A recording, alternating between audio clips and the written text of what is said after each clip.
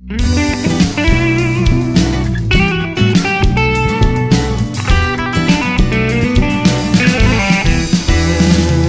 since I was young, I looked to the skies at night, pleading with stars to shed some light on my lonely heart, quench my thirsty mind. What's happening?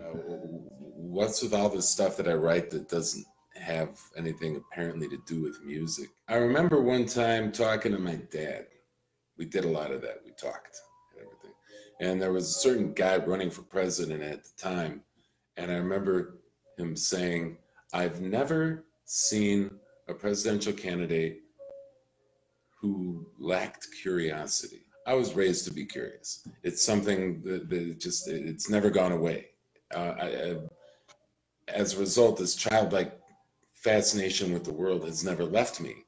And it's something that keeps me going in music, keeps me willing to try new things. It keeps me from feeling middle-aged, except, you know, when I get up and my back hurts. The curiosity with things, the feeling of being youthful all the time, partly comes from that, from going, boy, I wonder about this. How do I learn about this? How do I learn about that?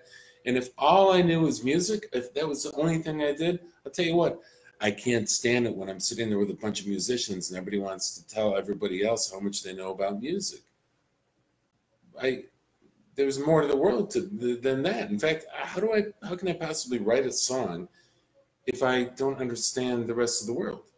How can I hold a conversation with anybody, anywhere, including students of mine? Students have ranged from other musicians or aspiring musicians to lawyers and doctors. And I once taught a brain surgeon how to play bass, business owners, business leaders, bankers, you name it, all over. And I can hold conversations with these people, not because I'm some brainiac, but because I'm curious about these things. So I go and I find something interesting and I dive in and read further.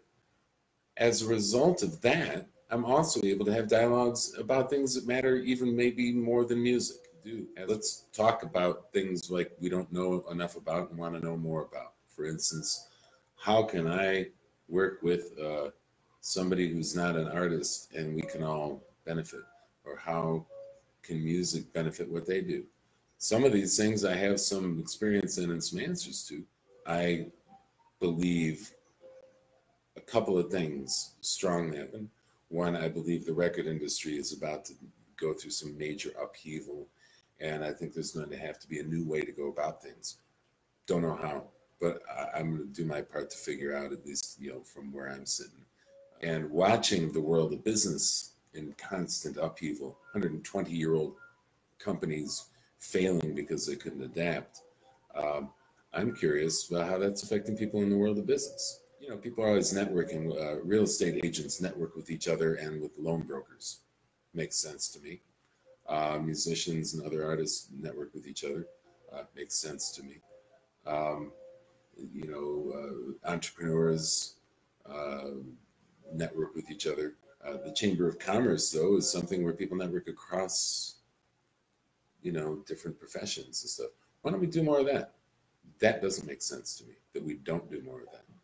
Let's talk, let's get to know each other. I'd say let's change the world, but that'd be too hippie.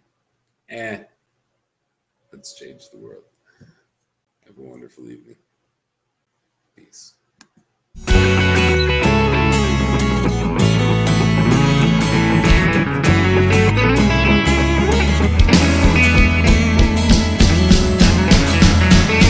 What I wouldn't do,